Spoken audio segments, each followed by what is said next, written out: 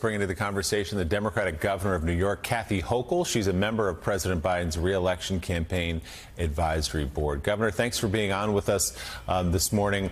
As we were just saying, Donald Trump trumpeted that he was the one with his 3 judges appointed to the Supreme Court who overturned Roe versus Wade. It was one of his proudest achievements, he said. And now, if you watch that video and his subsequent statements since Roe, since Dobbs, that he's running away from it because he has seen the political consequences of what he achieved. So what do you see in that statement as you watch the former president yesterday? Well, thank you for having me on the show again. I had one simple statement. How do you know when Donald Trump is lying? When his lips are moving. And that has been played out time and time again. Women don't trust him.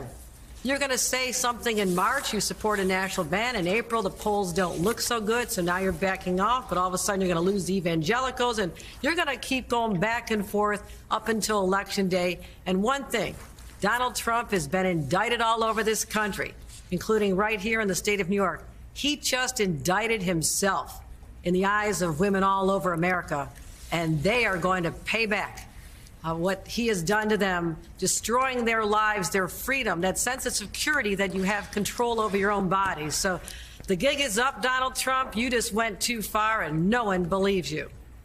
So, Governor, there are some abortion ballot access issues on several states' ballots this November, including the state of Florida, the state of North Carolina, 2 potential battlegrounds that Democrats now feel like could be in play because of this very issue. And we know the power that abortion's had at the ballot since Roe v. Wade was overturned. Weigh in, if you will, how you forecast this playing out between now and when voters go to the polls.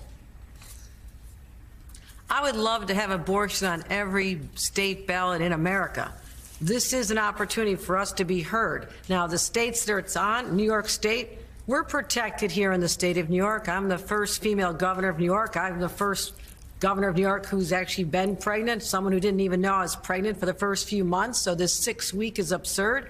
But down in Florida, Florida's sometimes votes red, but there's a lot of people from other parts of the country who settled there, and their voices will be heard. So I feel much more confident about the politics surrounding the election in Florida because of this. But every state, the record is there. When people have a chance to voice their position on abortion, they stand with the women, unlike Donald Trump. So this is a jolt for the election. We won't know for sure exactly by what margins, but this is a big boost for Joe Biden. And Trump fell into this.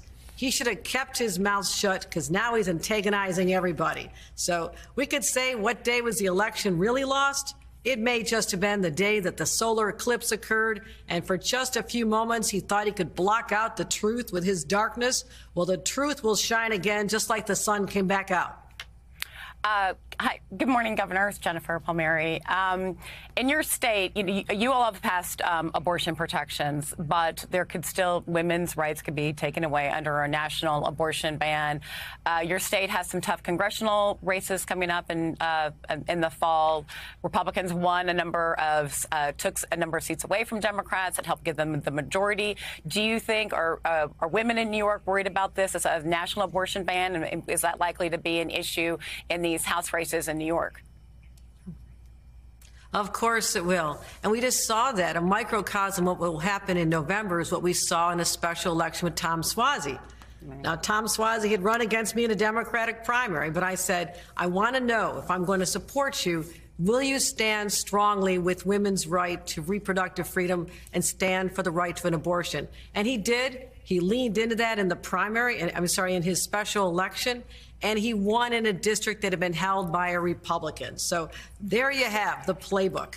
Yes, talk about it, lean into it. This is an issue that resonates not just with women, but fathers of daughters who want them to have the rights, and people all across this country, because there's also the slippery slope that Clarence Thomas spoke about and alluded to, that others can bring cases and strip away rights, not just the right to reproductive freedom that we've cherished in this country for over 50 years, but other rights as well. So this is the shot across the bow.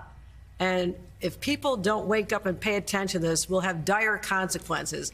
And I thought what was one of the most effective political ads I've ever seen, and I've been an elected official for 30 years, was Joe Biden's ad when he showcased the real pain that women all across America are now suffering.